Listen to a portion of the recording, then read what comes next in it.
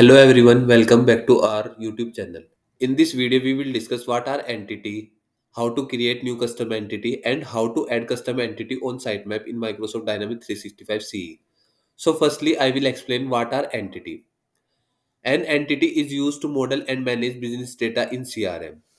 So entity are like contact, account, lead, opportunities, etc. All entities which hold data record, like contact entity would hold contact record and cases entity would hold cases record like that. Now I will explain how to create custom entity.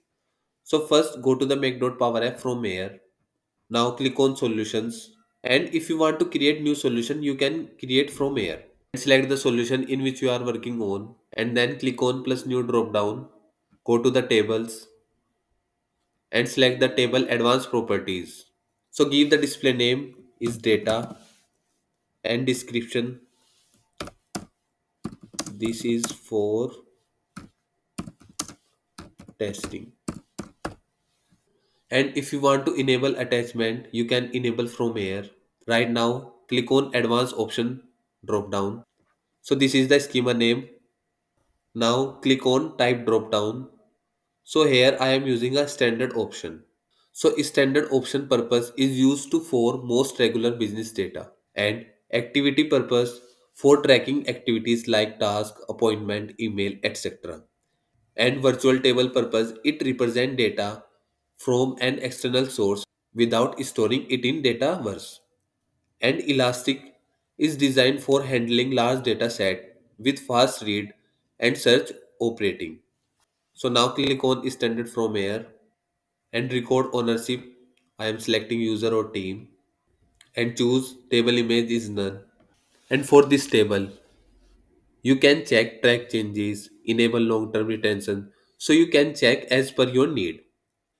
And same as make this table an option when, so you can check these option if you want. Now click on the save button from here. So now custom table is visible here. So now I will explain how to add custom entity on sitemap. So now click on that. So now click on apps and then click on all. So right now I am working on a sales hub application. So click on three dots from here, go to the edit and then click on edit in new tab.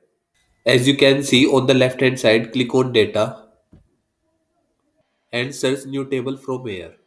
So I am searching at data. So it is visible here.